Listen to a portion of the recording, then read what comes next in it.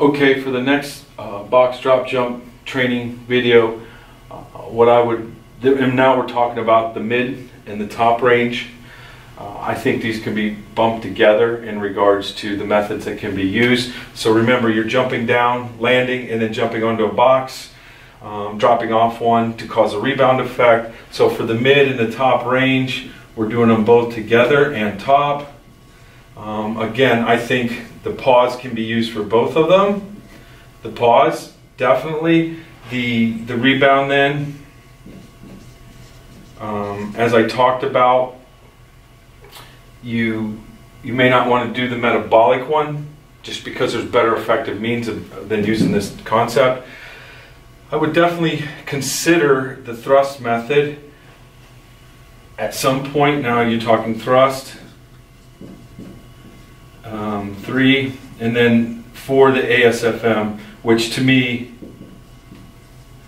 is the most effective method. So the question becomes, remember the thrust with here is you're dropping below the range of motion, and then you're waiting to really hammer that movement at these points. So when would that be most effective? I think I drew it up correctly, in my opinion. Now there may be reasons that you're not going to do that, and I've screwed everything up that I've ever wrote on this board, and the only reason I'm sharing it with you because I think I got it more right the next time.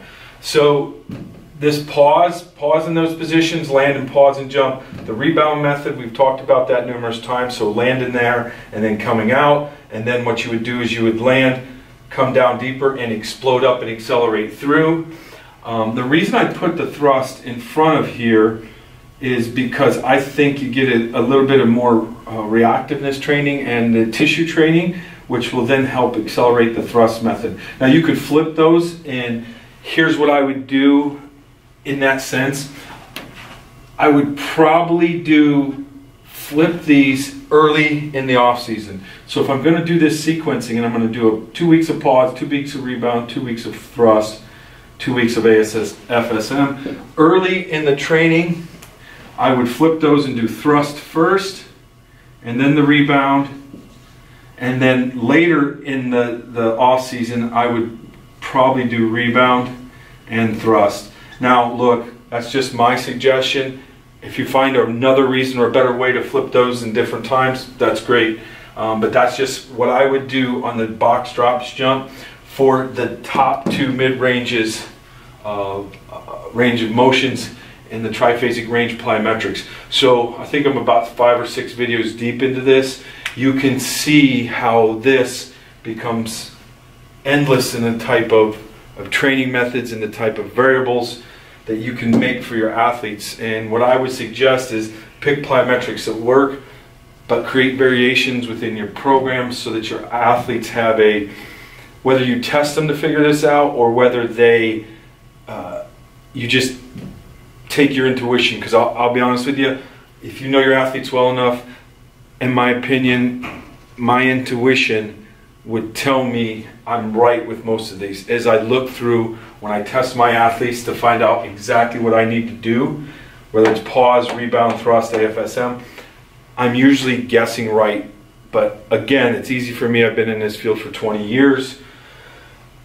The hard part is, I think as a staff, I would just set everybody down and say, hey, does this seem right? Or what are we going to do with this kid?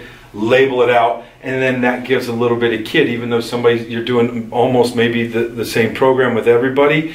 This is just some good sport-specific movements and things that can be done for your athletes to make them feel, maybe make them feel special, because everybody needs to feel special nowadays.